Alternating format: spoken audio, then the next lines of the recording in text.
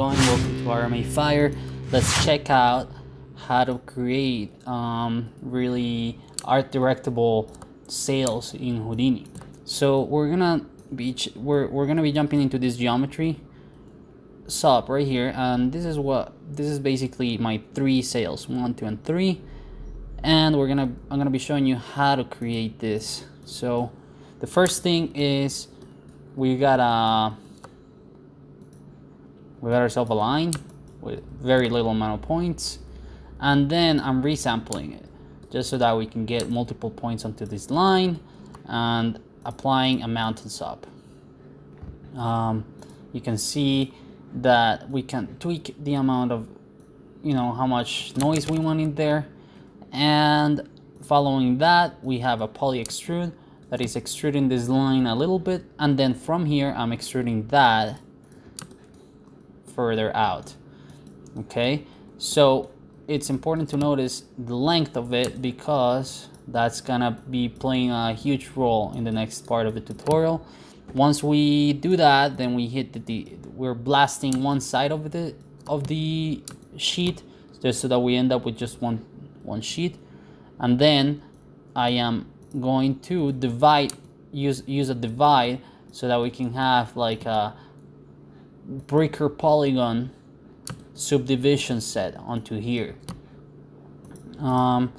Before that, I'm applying a transform and resizing the X on the scale, and then this allows me to kind of shrink it down before subdividing it, and that allows me to place these points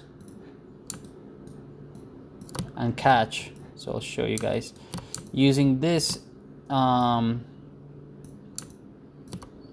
group selections. I'm selecting the points that I'm gonna pin to the animation. We'll talk about that in a second.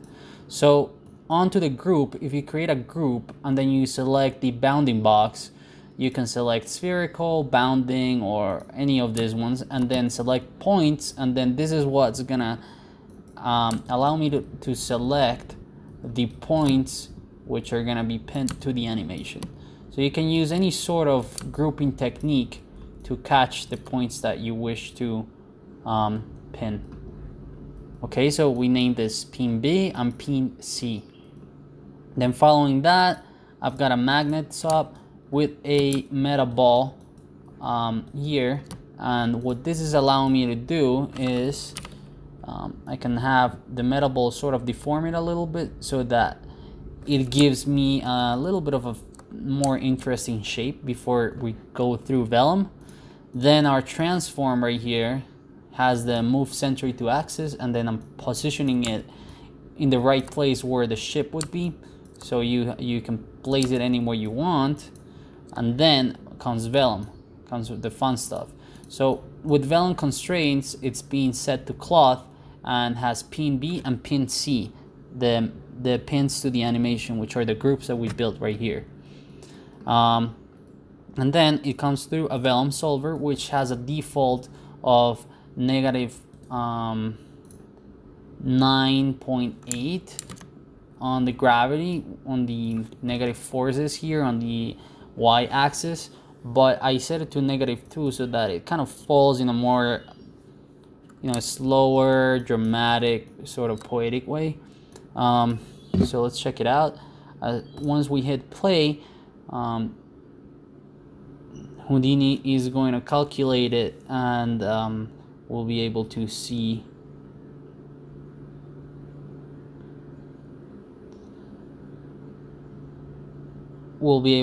it fall properly. Now you can see right here that our pins are actually sticking, pins and pins. So whatever you pin to the points that you select on the groups, those aren't ever going to move. So that's that. Let me show you guys. I've got a cache of this right here. Let's give it a second. So as you can see, it falls down properly.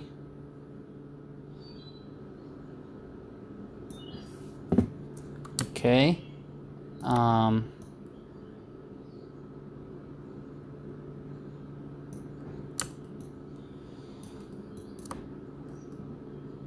All right, and then what I'm doing right here is applying a time shift. I'm gonna have to cache it all the way to the end. All right, just cache this real quick. I'll be right back.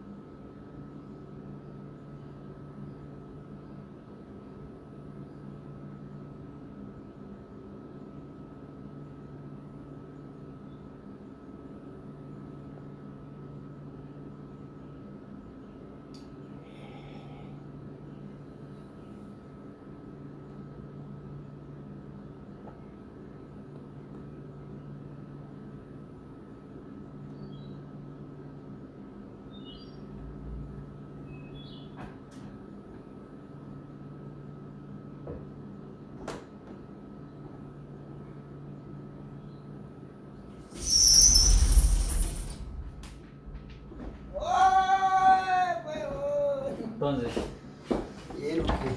¿qué haces, weón? Bueno, guardián también. Guardián no. Guardián picado con el guardián. Ese marica de guardián sí está. Vamos a mover a todos ya. Vamos. Ahora tengo que terminar aquí también esto. Bueno, mira, acabate de lavar el auto. Para que nos vamos con Santi. ¿Para dónde se van? A San Luis. Chimba. San Luis, ¿dónde es eso, weón? Oriente Antioqueño. ¿Con quién va a ir? Con Santi, vamos. ¿Con quién más? Ya, Solamente con Santi. vámonos. Se va a ir a caminar con los perritos. No, con Santi solo, vamos para San Luis. Eso queda para por Granada. Vamos. ¿Y qué tan lejos es? De aquí está en el carro, de aquí a hora y media, hora casi 2 horas. Ah, lejos. Y luego cogemos el monte. No entiendo, ojalá yo y ya voy, como ya voy, que bueno ahí. El bien muy bueno. El bien muy chido.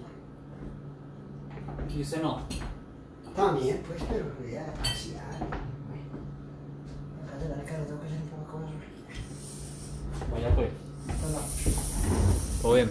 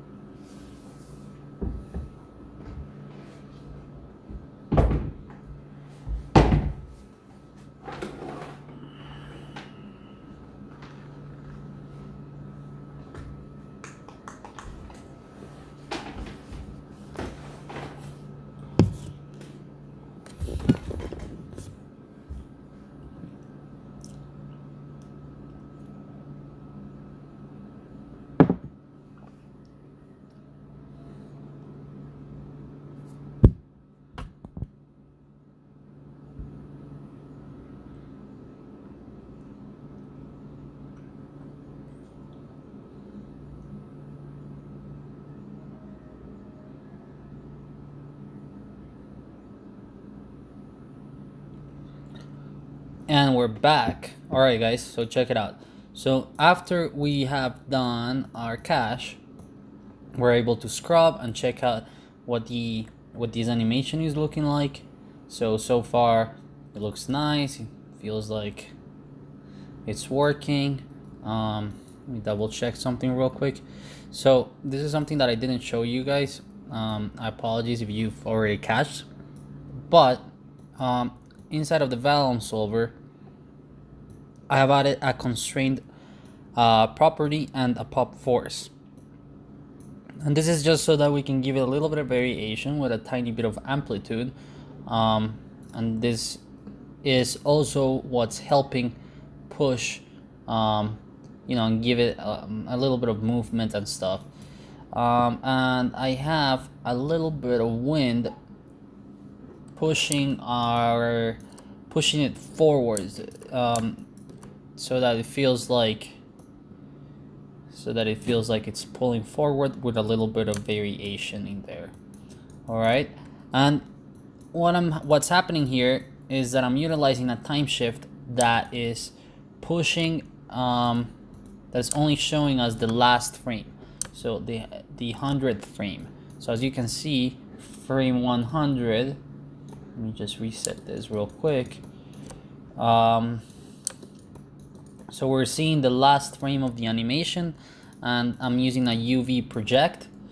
As you can see, it's projecting the UVs directly like that, and then with the UV quick shade we can see whatever texture that you want to apply. So with the UV project, you can kind of move it, and whatever texture you want you can place. And then this attribute copy is copying the UVs from here onto the animated onto the animation, right? So that once we copy those UVs, you can create another UV quick shade with the same texture, and there you go. And then you will be able to have it working like that. Then I've got a time shift and my material, and then I've got a couple of other sails, which my ship has 3 sails. And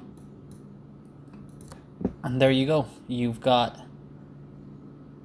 a nice animation here.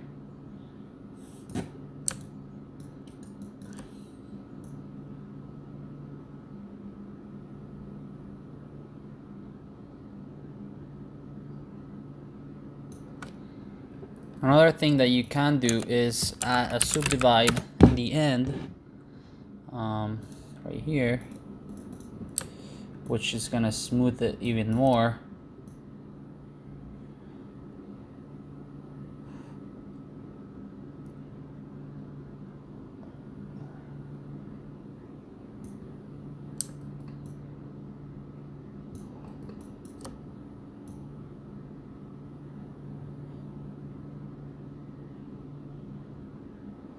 But the reason why I'm not subdividing it there is because I am subdividing it in when rendering.